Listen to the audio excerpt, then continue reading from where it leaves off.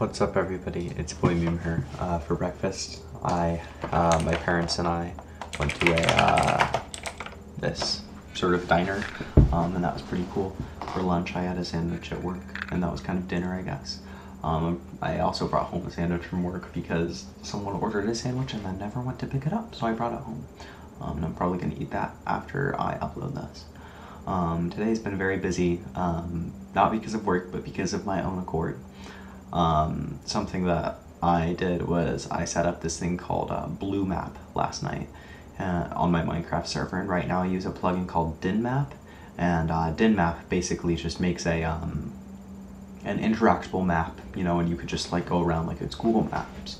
But the cool thing about BlueMap is that it actually creates a 3D model of your entire world, and you're able to walk around. You're kind of floating at ground level, you're not really walking, but you're able to walk around at ground level in your Minecraft in like anywhere in the Minecraft world in your browser, and it's super in your browser, and it's really incredible. So I've started that last night, and it was generating everything, but there are some black chunks just everywhere around the map, sort of just indiscriminately placed. And turns out the reason why that was happening was because BlueMap, as opposed to Nginx, only renders things that are being touched by ambient light. So if something like has ambient light or sees ambient light, that's what's rendered in the 3D download, and this results in caves not being generated, because of course that would be kind of bad, because people could just look at ores, get ores in their web browser. What was I saying? Oh yeah, so basically, if I had upgraded my map, which I have, it used to be 1.14, it's 1.19 now, I've just upgraded over time, something that can happen is the light levels sort of reset in certain areas, and if players haven't been there since it was last updated, the light levels can't really get fixed, right? So I got this thing called, I forgot what it was called, like a light cleaner or something. And the thing that it does is it goes through every single chunk on your whole server, and my maps are pretty big, so it goes through a lot, like, it takes a while. It's like only a quarter way through right now. I've been running it for like 6 hours. It goes through all of the chunks in your Minecraft world, and sort of rejuvenates them a bit, I suppose. It resets the light level. So once I do that, I should be able to re-render the BlueMap map, and it should be fixed. Aside from that, oh yeah, so after that, once I had set up the BlueMap thing, I was like, oh well, while this is happening, it's regenerating the light data, I might as well figure out how to do something I've been wanting to figure out for a while. So right now, I have a domain for the Minecraft server, and it's the domain :8123.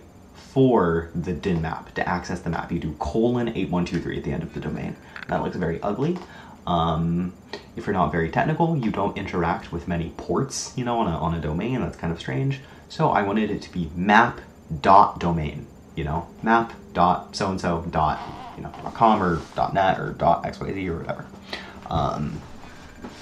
And I was like, oh, I've always wanted to do this, I'm going to figure it out.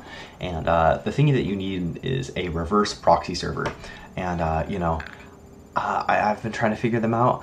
Theoretically, they should be really easy to set up.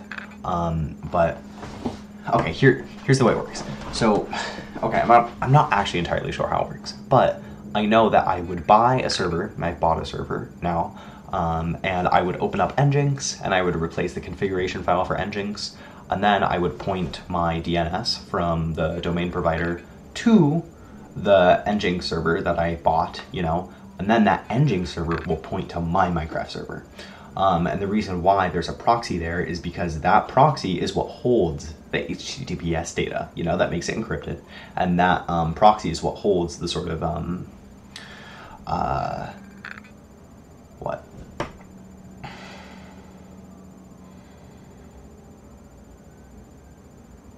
that proxy is what holds the map.subdomain, right? So that's sort of what the plan was. But now everything's kind of weird. I tried figuring it out. Turns out Nginx was just having this issue that was inherent to the Nginx installation on Debian 10. And so I was trying to figure that out, and once I had figured it out, it worked once, but then I changed something and it stopped working, so I changed it back, and it still wasn't working. So there's like a weird sense of permanence on everything that Nginx does, and I'm not entirely sure what's behind that. You know, maybe I think it might have its own user or something. I'm not entirely sure. And yeah, silly stuff is silly, guys. You know, maybe it's kind of weird having a Minecraft server that 0 people play on, but you know, it's a cool hobby project of mine, and people go on it sometimes. So yeah, all right, see ya, dude.